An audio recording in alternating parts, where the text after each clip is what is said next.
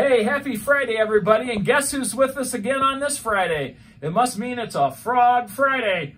Hi-ho, Kermit the Frog here, and Mr. Nyson are gonna play a little song for you.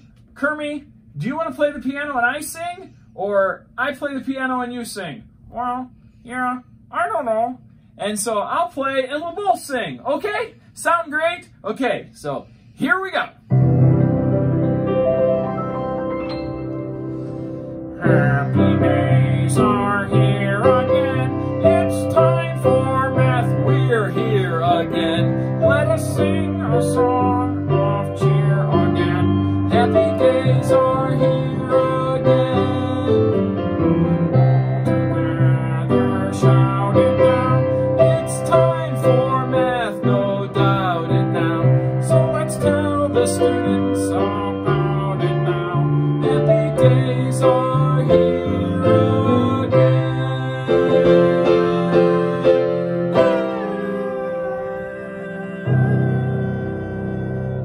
Great job, Kermit. Happy Friday, everybody. You know, if you like the videos, you can always officially like them on YouTube. But I know some of you are doing your patriotic duty and you're like, Mr. Nyson, I really enjoy them, but I can't like them. Because if I like them, they might go viral. And we're trying to flatten the curve. We don't want them to go viral. And so, you know, that's why I'm not doing it. But Mr. Nyson, I do have a question. A student asked me this the other day. They said, if we're staying inside because we don't want to catch the virus, wait, the phone's ringing. Who is this? Let me see. Knock, knock. Who's there? Well, I am. I am at the computer, and I cannot talk on the phone. And so, we'll get back to him in a second. But what I was saying is a student asked me the other day, they're like, Mr. Nyson, if we're all staying inside because we're trying to not catch a virus, but then I sit in front of a computer all day long, and computers get viruses, I could catch a virus from the computer. And then my entire mind will just get wiped blank. Whoa, never thought about that. And then I asked the student, I said, do you even know what a computer virus is? They're like, no. I said, a computer virus is a terminal illness. What do you expect? It's a Friday. And so, get the attendance taken. It's Friday, May 15th, and this is your e-learning. Let's see what we have in store for Geometry Day. Remember, some of you did take the State Math Counts competition. Great job on that. And so today, they said it's going to be Pacific time, but so Eastern time, it's going to be 6:14 because it's 3:14 Pacific time. They're going to have the world's largest countdown round. I don't know quite how it's worked, but it'll probably be exciting, and you might want to be there to participate on that. And so click on that link and let me know how it goes. And so today for geometry, we're going to talk about three-dimensional coordinates. And so some of it, there's a couple problems where you're going to have to graph them in 3 dimensions. But the homework tonight is page 718, way at the back, 1 to 29 odd. And so it is assignment number 127. And so also make sure you send in your logic problems this weekend and get those warm-ups done on Khan Academy.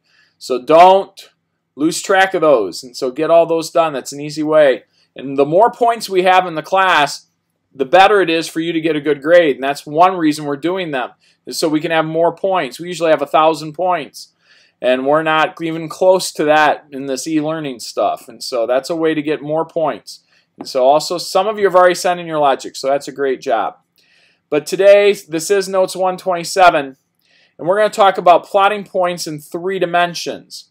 And so I have a picture for you here. I'm going to move myself a little smaller and maybe put myself over here for now, or make myself a little bigger. And so when we plot points in 3 dimensions, you have your x and y axis, but the book and things doesn't keep the x and y axis upright. It lays them down into the xy plane like flat on your paper. And so normally the XY plane is like straight up. But then it's like you lay the XY plane down, and then coming out of that is the Z axis. And so when you have a triple ordered pair, you have an X and a Y. But then we have a Z. We are all three-dimensional, except when I'm on a picture on a computer, I guess I'm two-dimensional. And so I'm just an X and a Y. But really in real life, I have an X, a Y, and a Z. And so we have an X, a Y, and a Z. And so some of this, before there was all this computer technology, we used to have to plot points and be half artists trying to get this done. So the x-axis is laying down with the y. We lay it down. And we always put the positive one towards us here. This is the positive end of the x-axis. And over here is the negative end of the x-axis. Here is the positive end of the y-axis. Here is the negative end of the y-axis. And here is the positive end of the z-axis. And of course, down here would be the negative end of the z-axis. And so we have some planes, and you can see these three different sheets.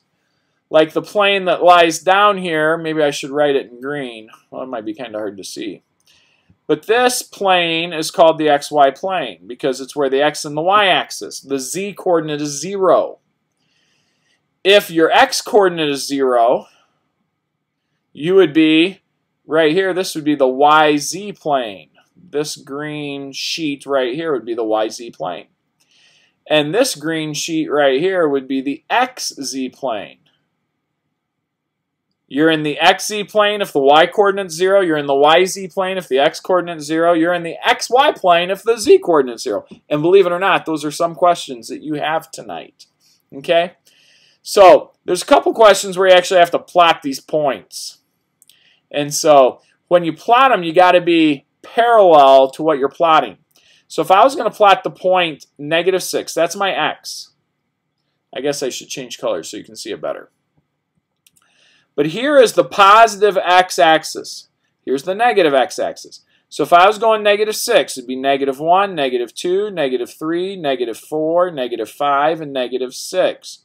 So here's -6. But then if I'm going 4 in the y-axis, here's the positive y-axis, I'm going this way, 1, 2, 3, 4. But the way you do that is you need to plot that parallel to the y-axis. So like here, this isn't going to line up right. I'll adjust it.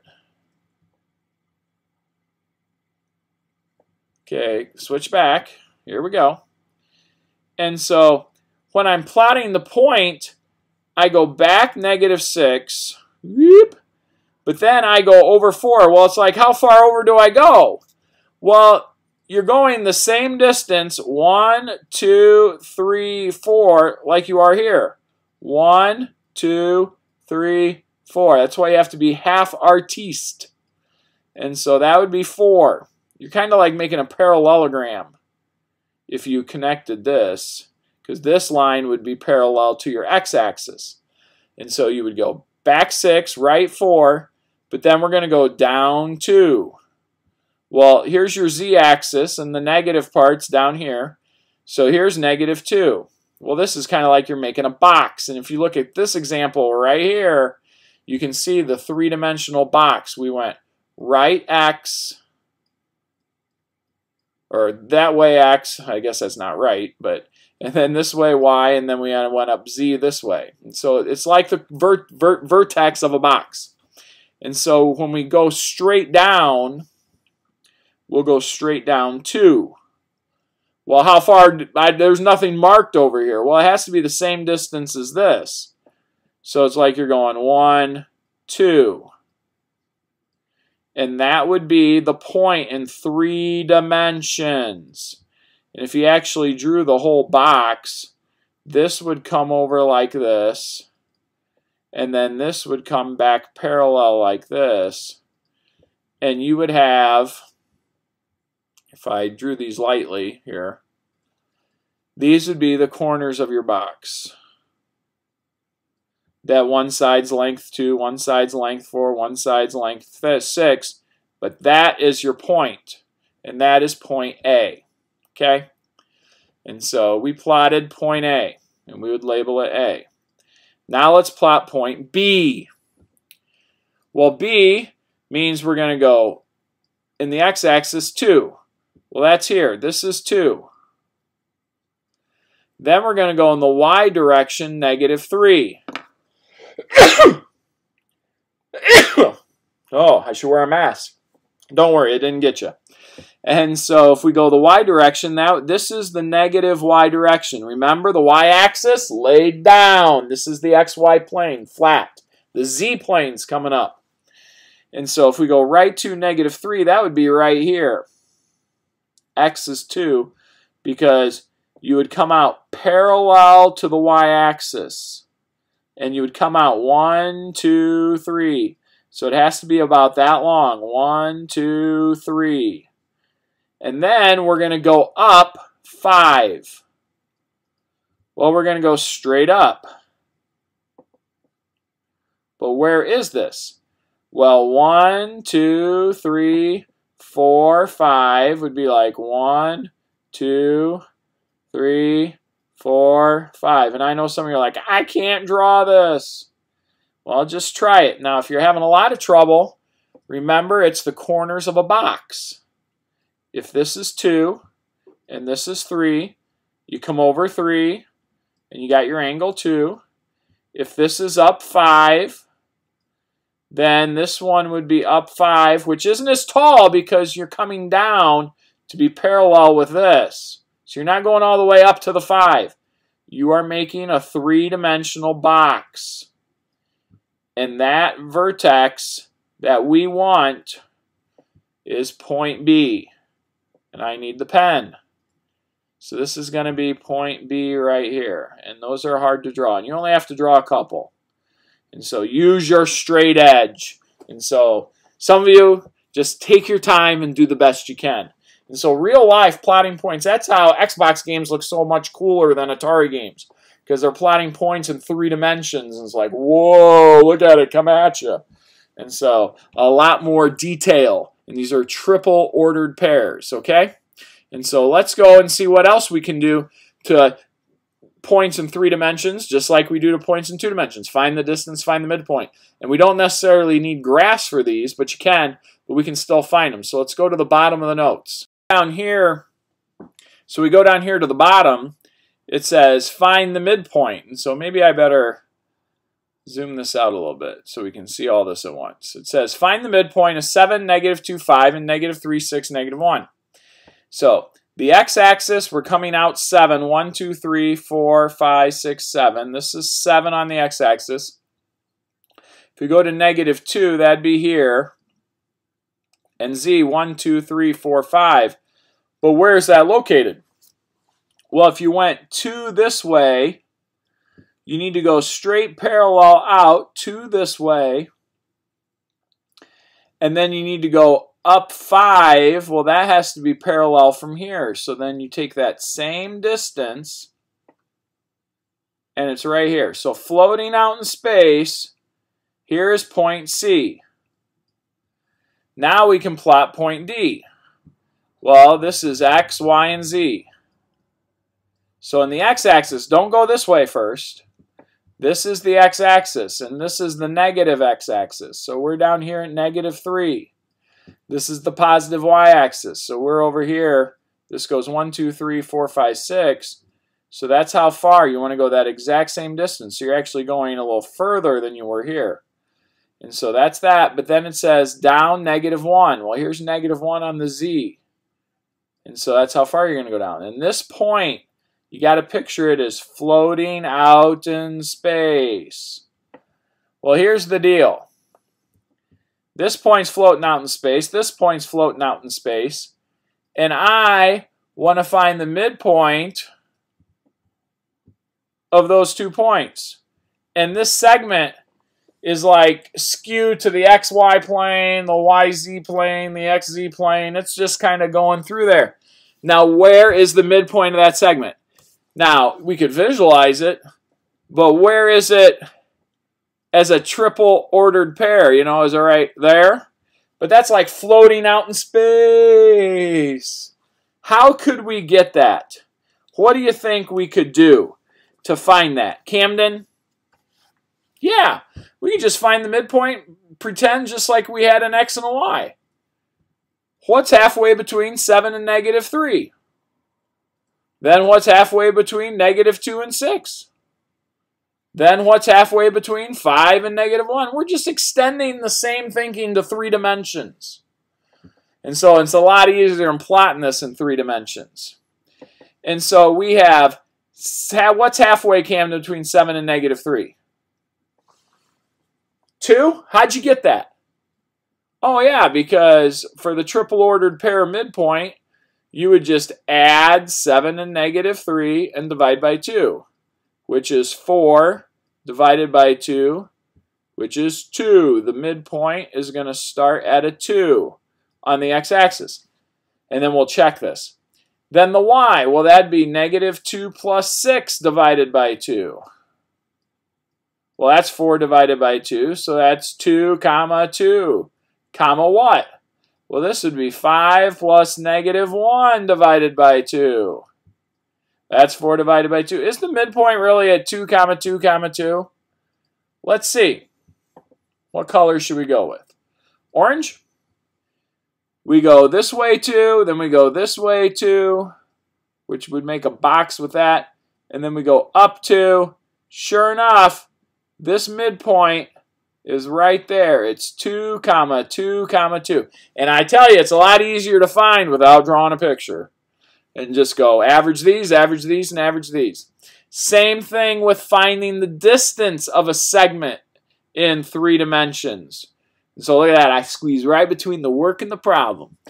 And if we find the distance on this, if we have 0, x is 0, y is negative 1, and z is 7, that means this is going to be in the YZ plane because you have a Y and a Z. So that's as simply as going, this is the negative y-axis. So negative 1, 1, 2, 3, 4, 5, 6, 7. Since this is in the YZ plane, it's easier to find. So that's G because we didn't go any X's. And then H is going to be negative 2. Well, this is the negative x-axis. Then y is positive 2, so we're going to go this way 2, the same as this, which would probably be right about there. And then we're going to go up 1. So this one's floating out in space, and that's H.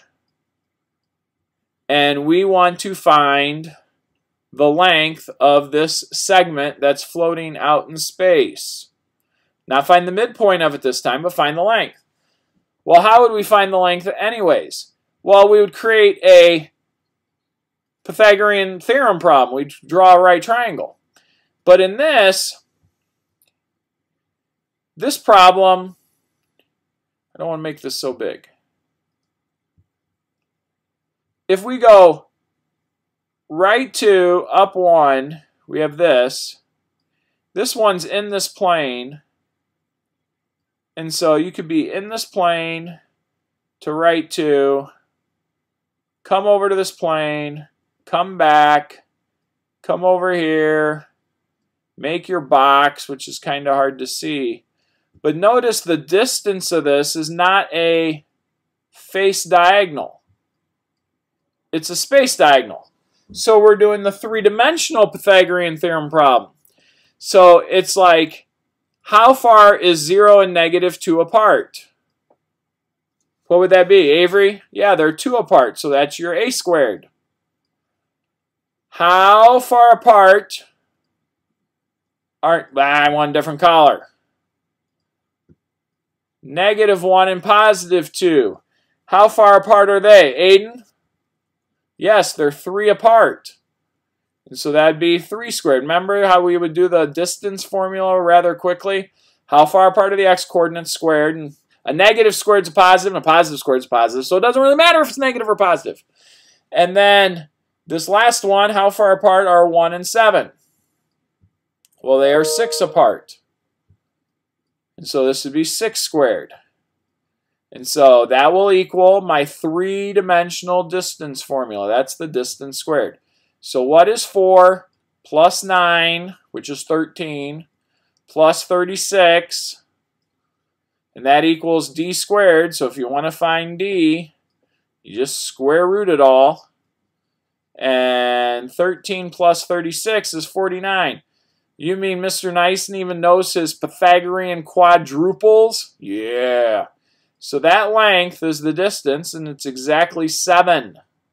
The length of this line right there, the space diagonal in 3 dimensions, is a 7. And we found it. We found a 3-dimensional midpoint, and we found a 3-dimensional distance. And we just apply. We do the same thing with the x and y. We just tack on the z. And we can visualize what it is, but that gets kind of hard to draw all these. Okay? So for our assignment today, it's page 718, 1 to 29 odd. And so when you look at the homework, the first ones, these are way at the back, like the extra lessons. But you know, just because we're e-learning, we're trying to give you everything possible as much as we can, as if we were in school. And so this says, write the coordinates of A, B, C, and D. So on your homework, write A, and then you're going to write a triple ordered pair. It's going to have 3 coordinates, the x, the y, and the z. And remember, the x, the positive's here, the y positive's here, and the z positive's up here. Okay? And you can go through on which coordinate plane. Well, if z is 0, this lies in the xy plane. Okay? 11 and 13 are the tough ones because you have to draw them. Stinks to be you, but yes, you have to do it. I can do it. You don't want me always smarter than you, so yes, you need to know how to do it. The job of every teacher is to make you guys, the students, smarter than me. And so that's what I'm trying to do here. And some of you, you're already there. So, and then on these last ones, find the midpoint. And yes, you might have a little algebra. Oh, I guess we don't have to do 18. And then find the distance, they said, to the nearest tenth. You want n plus, you can do simplest radical form, and then to the nearest tenth. When you get down to 25, how do you know if it's scaling, isosceles, or equilateral? Well, find the distances, or draw it out and see if it's equal. And so 27, show that it's a right triangle. And then problem 29, you have to find the volume. Well, how do you find the volume of a rectangular pyramid? What is that? Carissa? 1/3 area of the base times the height. Yes. Or 1/3 length times width. But where's the height, Carissa? Times height. Length times width times height. And those length and width are on an angle. And then divided by 3. And then finding the volume of a box. I don't think that one's too tough. Okay? So, hopefully all this recorded so I don't have to do it again. But we miss all you guys. You're doing a great job. Hopefully maybe some of you can be in that countdown round this afternoon. It's all new. I don't know what it's like. But thank you to those of you that participated in the other online competition, the Math Counts State 1. And hang in there. Email me your questions. And I hope all you guys have a great weekend after you get this work done. And as we're getting towards the end of the year, don't be saving all the stuff till Sunday night. You got to give me time to get things in. So get the stuff in right away. Okay? So, hey, we'll see you guys. Email me. Let me know how it's going. Okay, bye-bye.